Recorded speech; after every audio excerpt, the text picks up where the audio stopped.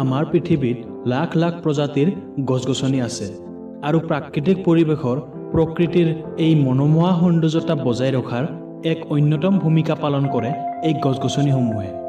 আমি বিভিন্ন প্ৰজাতিৰ গছ-গছনি দেখি আহিছোঁ যদিও পৃথিৱীত এনেকুৱা কিছুমান আচৰিত প্ৰজাতিৰ গছ-গছনি আছে যাৰ ওচৰত কোনো কীট-পতংগ গ'লে মৃত্যুৰ মুখত পৰিব লগা হয় আৰু জীৱ-জন্তুবোৰক এই আচৰিত প্ৰজাতিৰ গছ-গছনিবোৰে ভক্ষণ কৰে।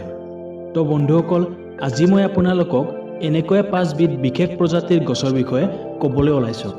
ভিডিঅ'টি আৰম্ভ কৰাৰ আগতে মই আপোনালোকক এটা অনুৰোধ জনাওঁ যে যদি আপোনালোকে এতিয়ালৈকে আমাৰ এই চেনেলটি ছাবস্ক্ৰাইব কৰা নাই তেন্তে তলত গৈ ৰঙা ছাবস্ক্ৰাইব বটনটো টিপি ছাবস্ক্ৰাইব কৰি লওক আৰু এনেকুৱা ইণ্টাৰেষ্টিং ভিডিঅ' আগলৈ পাই থাকিবলৈ।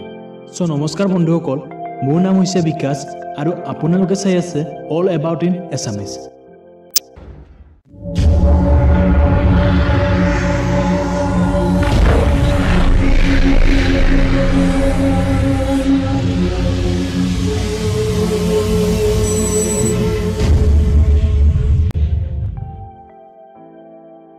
ভিনাছ ফ্লাইট্ৰেপ প্লান্টি কিংডমত পোৱা এইবিধ এবিধ চিকাৰী উদ্ভিদ, যাক কেৱল আমেৰিকাতহে পোৱা যায়। এইবিধ উদ্ভিদ দেখিবলৈ অতি মনোমোহা, কিন্তু ইয়াৰ চিকাৰ কৰা পদ্ধতি দেখিলে আপুনি আচৰিত হ'ব। এই উদ্ভিদজোপাৰ দুখন পাত ফাণ্ডৰ নিচিনাকৈ মেল খাই থাকে আৰু যেতিয়াই কোনো কীট পতংগ এই পাত দুখনৰ মাজত আহি পৰে তেতিয়া তৎক্ষণাত এই পাত দুখন জোপা খাই যায় আৰু কীট পতংগবোৰ ইয়াৰ মাজত আবদ্ধ হৈ পৰে। যেতিয়ালৈকে সেই প্ৰাণীটো তাত মৰি পচি নাযায় তেতিয়ালৈকে এই পাত দুখন পুনৰ মেল নাখায়। ঠিক এনেদৰেই এই উদ্ভিদজোপাই আচৰিত ধৰণে মাংস ভোজন কৰে। ড্ৰচেৰা এই ইউৰোপীয়ান চিকাৰী উদ্ভিদবিধক আমি ড্ৰচেৰা বা চানচিক নামেৰে জানো। এই উদ্ভিদবিধৰ 130 বিধতকৈও অধিক প্ৰজাতি আছে।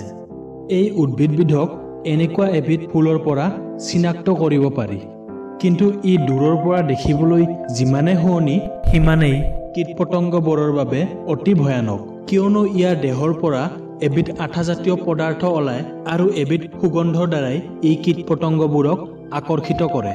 যেতিয়াই কোনো পৰুৱা আহি ইয়াৰ গাত পৰে সি আৰু কেতিয়াও ইয়াৰ পৰা বাচি যাব নোৱাৰে। জেনলেচিয়া এইবিধ উদ্ভিদ সাধাৰণতে চেণ্ট্ৰেল আফ্ৰিকা আৰু দক্ষিণ আমেৰিকাত দেখিবলৈ পোৱা যায়। এইবিধ এবিধ সৰু ঘাঁহজাতীয় উদ্ভিদ য'ত হালধীয়া ৰঙৰ ফুল দেখিবলৈ পোৱা যায়, যিয়ে কীট পতংগবোৰক আকৰ্ষিত কৰে। এইবিধ উদ্ভিদৰ দুই ধৰণৰ পাত থাকে, এখন হৈছে মাটিৰ পৰা ওপৰত উশাহ নিশাহ ল'বৰ বাবে আৰু আনখন হৈছে কীট পতংগবোৰক আবদ্ধ কৰি পচাই খাবৰ বাবে।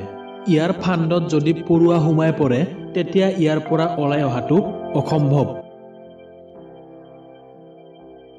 ডাৰ্লিংটনিয়া ডাৰ্লিংটনিয়াক কেলিফৰ্ণিয়াৰ এবিধ বিশেষ উদ্ভিদ বুলি মানা হয়। ই ডাৰ্লিংটনিয়া জাতিৰ একমাত্ৰ প্ৰজাতি, যাক উত্তৰ কেলিফৰ্ণিয়াৰ জহনীবোৰত পোৱা যায়। এই উদ্ভিদবিধক কব্ৰা সাপৰ নিচিনা দেখে, যাৰ বাবে ইয়াক কব্ৰা প্লেণ্ট বা কব্ৰা লিলি বুলিও কোৱা হয়। ইয়াৰ পৰা এবিধ মিঠা সুগন্ধৰ ভাৱ নিৰ্গিত হয়, যিয়ে কীট পতংগবোৰক আকৰ্ষিত কৰে। আৰু এই উদ্ভিদবিধৰ গাত বহুতকেইটা সুৰংগৰ নিচিনা সৰু সৰু ৰাস্তা দেখিবলৈ পোৱা যায়, য'ত কীট পতংগবোৰে অতি সহজে জালত পৰে আৰু ইয়াৰ সম্পূৰ্ণ তললৈকে লৈ যায়। এবাৰ ইয়াত সোমাই যোৱাৰ পিছত ইয়াৰ পৰা বাহিৰত ওলাই অহাটো অসম্ভৱ হৈ পৰে। নেপেন্থিছ এবিধ মাংসভোজী উদ্ভিদ, যাক চাইনা, মালয়েছিয়া, ইণ্ডোনেছিয়া আৰু ফিলিপিনছৰ জংঘলত দেখিবলৈ পোৱা যায়।